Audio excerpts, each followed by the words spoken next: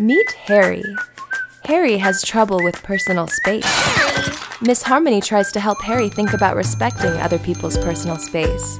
But neither 20 jumping jacks nor time in the thinking chair can make Harry change. How will Harry's classmates help him solve the problem and learn where his space ends and other people's space begins? Find out in Hands Off Harry, Book 1 of a new picture book series from beloved author and illustrator Rosemary Wells.